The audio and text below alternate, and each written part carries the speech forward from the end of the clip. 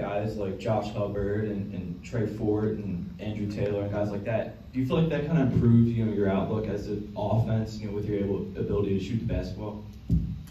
I think probably on paper, and I think most fans are excited about, having more guys on paper that have shown the ability at different levels, obviously, to be able to knock down some jumpers. And it's no secret that, that was an Achilles heel for our team last year. And, we're not proud of that stat. We're proud of the fact that, we overcame some shooting woes, both from beyond the arc and from the free throw line, and still, had a really good season. And I think that speaks volumes to the type of kids we had in our program in terms of their resiliency and their togetherness, their ability to win close games, their ability to just figure it out on the fly, even though, it could have been a little bit easier if we knocked them down. But it's also been, a recruiting tool for us as well. Hey, you could be different. We need you.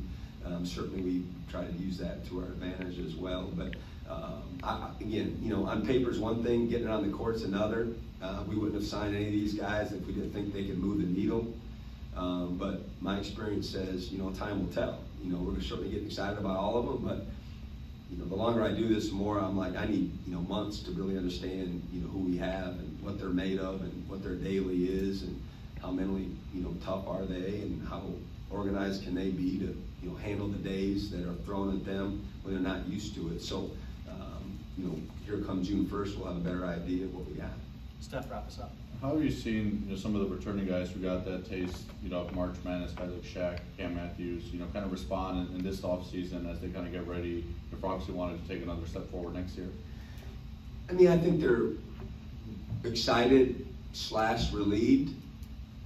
For all of us, when we are a part of college basketball, that's always, a goal, to be a part of March Madness, to experience March Madness. And I said it many times since the season ended that I feel good that we were able to get that done for, these guys that have never experienced it. We had one guy in our program as a player that had played in March Madness prior to last season. So for them to have those memories, to be able to, put that bullet point on their resume, if you will, makes all of us feel really good. And certainly, we didn't stay as long as we wanted. We left some meat on the plate, if you will. And I think they're motivated. I think they know now kind of what it takes and what it could feel like if you were able to not only get in, but advance. And we're a long way away from talking about anything like that. I mean, we haven't obviously got our team on the floor. I have no idea what that's going to feel like. But